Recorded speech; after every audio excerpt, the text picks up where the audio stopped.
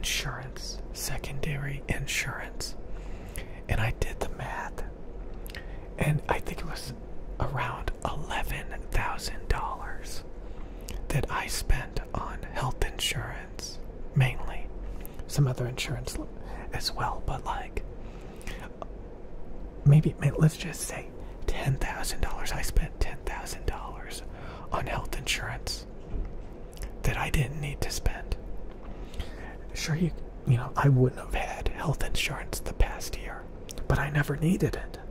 I haven't needed health insurance in forever. You could argue, oh, there could be like a car wreck or something, and I would need all this health insurance, or I would be in debt for the rest of my life. You know, so you could argue that. But I was also having health insurance for people that already had health insurance this whole time.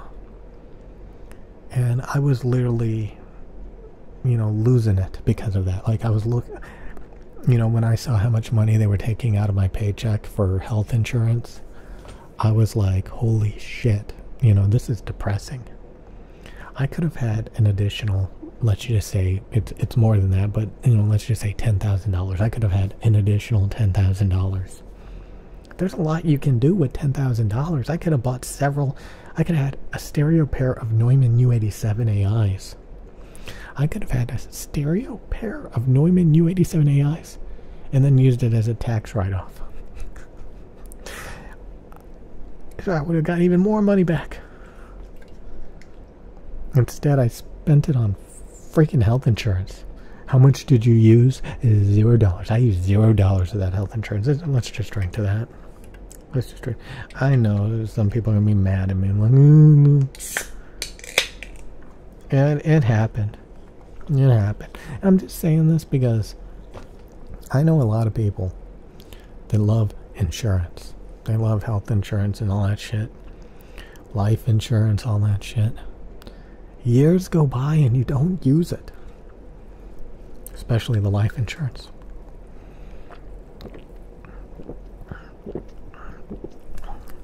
I'm just a little bit mad. Because, honestly, that's a lot of money. That's a lot of work. You know.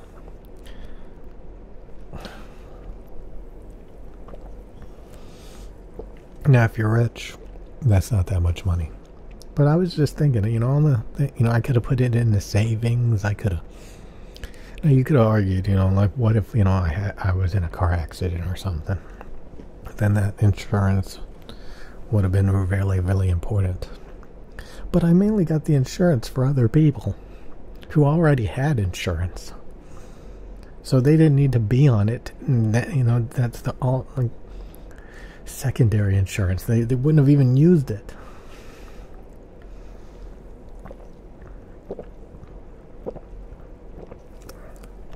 Man, that's the thing I like about YouTube. You know, I was in a big discussion for the past hour about, you know, putting money in a savings account or investing money, you know, in ways that you don't lose it. You know, you don't get into stocks or lottery tickets or any of that weird shit, you know, Bitcoin. You just, like, you know, you do something that you only get money back. You only get more money. They don't take the money away. And that's what I like about YouTube. You know, you can make a fair amount of money dicking around and vlogging, drinking truly, you know.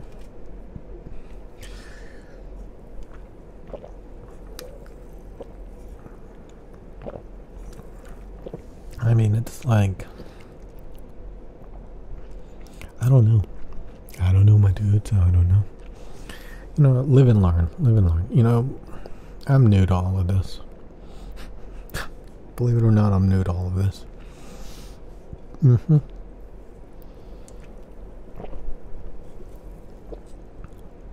Mm-hmm. Yeah, boys. Yeah, boys. Yeah, boys. I love making videos. I think I'm gonna get some roller skates tomorrow.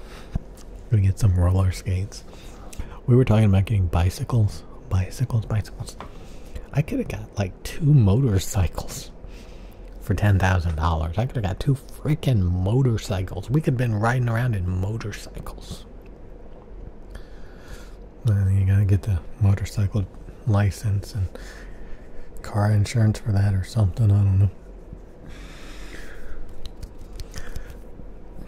And then you wreck the motorcycle, and then you wish you had the health insurance. Yeah, boys. Yeah, boys. And then same with like rollerblades. They have these big, like 110 millimeter or something wheels, and then like you can get 3 wheels or 4 wheels, or you can get different sized wheels. And the bigger the wheel, the faster you go over longer durations. But you know, the smaller wheels, you can pick up speed quicker, but you just don't have a good travel distance. You have more control, but you know, it's bumpier ride. I was watching a video where I guess they were traveling long distances in a big group of skaters, and they all had those big 3-wheel rollerblades. So it looks like the big 3-wheel rollerblades are more higher learning curve and skill.